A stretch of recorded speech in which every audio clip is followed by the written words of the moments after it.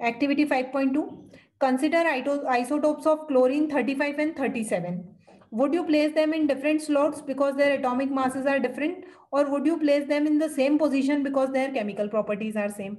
Okay. So chlorine, whose atomic number is 17, it has two isotopes, Cl17 and Cl17 and 37. Okay. So these are two isotopes of chlorine. So next limitation of Mendeleev's periodic table was that if we place these elements, isotopes, on the basis of their atomic mass, their two atomic masses are there. So what should be the position of the element chlorine? Okay. So since isotopes have same atomic number, therefore they same atomic number but different atomic mass.